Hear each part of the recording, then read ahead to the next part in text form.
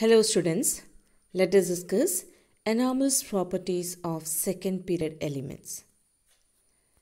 As we have discussed in the previous video that the elements in a group having same valence electron and they have same valency. Just when we consider the group first, lithium, sodium, potassium, rubidium, cesium, they have same valence electron and they have same valency, that is equal to 1. So because of this reason, they show same physical and chemical properties. Similarly, in each group, they have same number of valence electron, therefore they have same number of valency.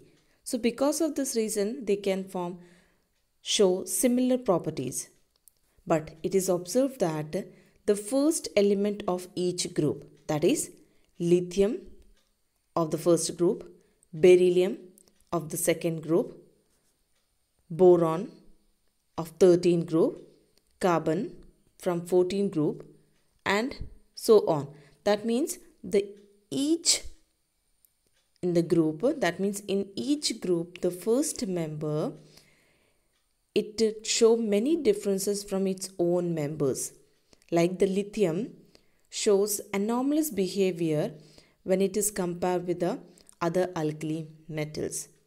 Similarly, the beryllium shows differences from its own members. Own members means magnesium, calcium, strontium, barium. These are the members of the beryllium family. So it shows differences from its own family members. But instead of showing similarity to its own members, it shows similarity to its diagonal element. Like lithium, instead of showing similarity to its own members, it shows similarity with magnesium.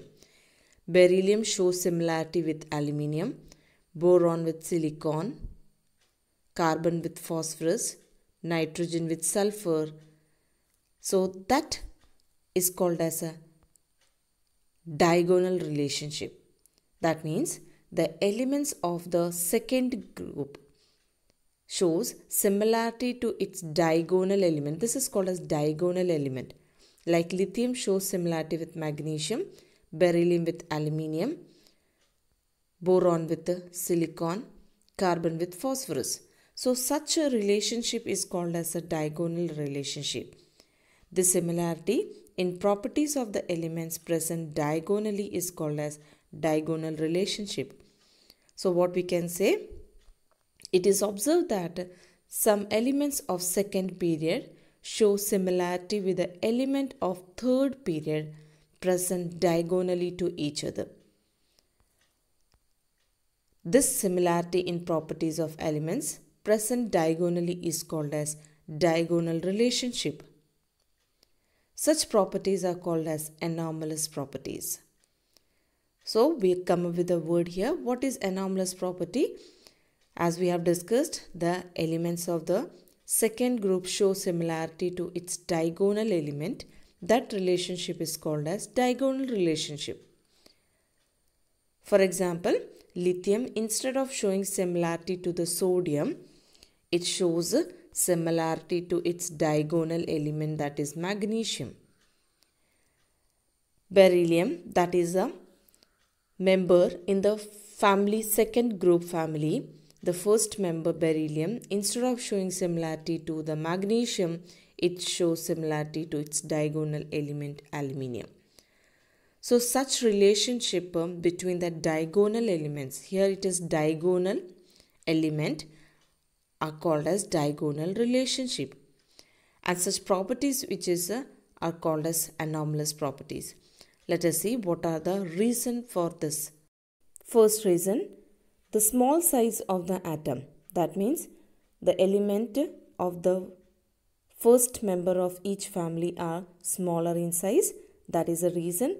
Large charge, high electronegativity, non-availability of d orbital in their valence shell. What it means? The second period element, that in this the outermost shell is 2. Second period element, outermost shell is 2. We know that the orbitals in the second shell are 2s and 2p. Here 2d is not there. So we can say that there is a non-availability of d orbital. In the second period element, the d orbitals are not available in the valence shell. Because of this reason, they show anomalous behavior, like expansion of a oxidation state is not possible in this. So this is all we will be going to discuss more in detail when we will be discussing the p block and s block elements. So what are the reasons? That is the small size of the atom, large charge, high electronegativity, and non-availability of d orbitals in their valence shell. Because of these reason, the second period element, that is the first member of the family, shows differences with its own member but shows similarity to the diagonal element. So that is all we'll be going to discuss more in detail when we're discussing the S block and P block chapters. So this is all about the diagonal relationship. Its definition is important.